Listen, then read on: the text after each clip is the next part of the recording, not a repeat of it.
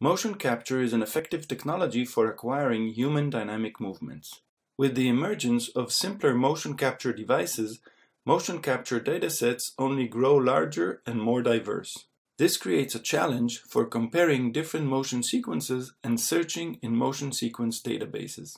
In this paper, we tackle these challenges by introducing motion signatures.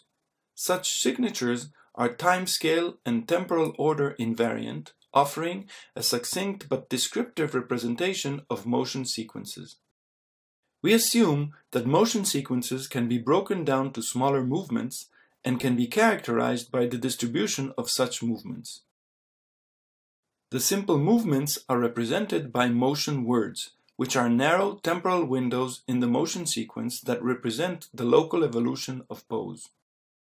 To define the signature, we first extract a set of overlapping motion words from the whole motion sequence, and then distill the motion words to a set of motifs, which are descriptive and frequent words. Motifs are found by clustering the motion words in feature space. The feature space is defined using a deep neural network. The network learns good features to represent the motion words and generates an embedding space by training using a triplet loss function. The embedding process places semantically similar motion words close together in feature space and semantically different words far apart. In the training using the triplet loss function, positive examples are either motion words that appear temporally close in the training data, or words that match using dynamic time warping. Negative examples are random motion words that are either temporally or postural dissimilar. The motion signatures themselves are defined as a bag of motifs. Now, two motion sequences are considered similar if their signatures are similar, which means that they have a similar distribution of motion motifs.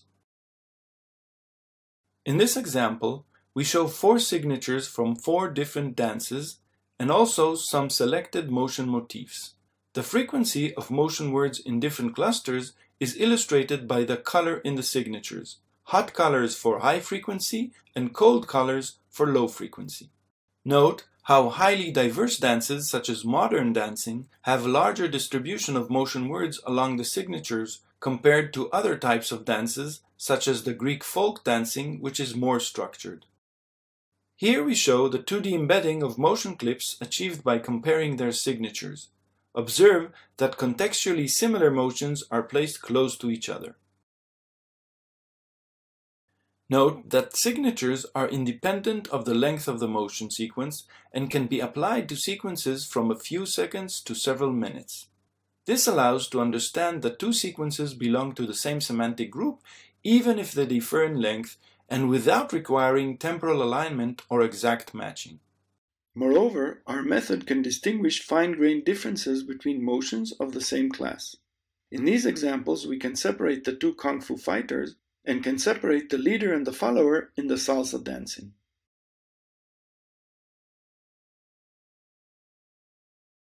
Searching for motions in large collections is needed to facilitate recognition and reuse of existing data. In the following examples, we show instances of motion retrieval using our method.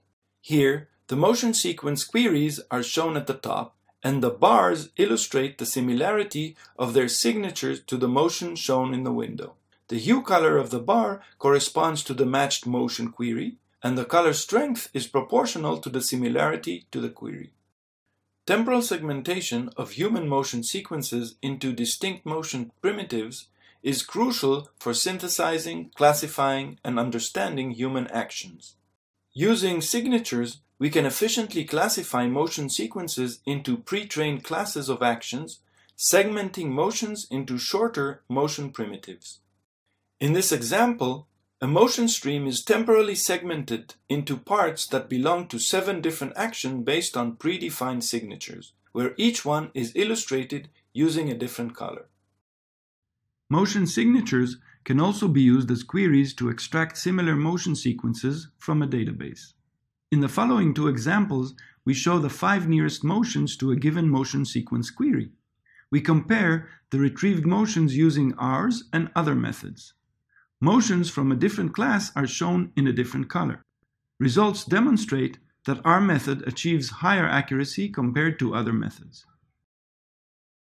Another application of signatures is contextually consistent motion synthesis.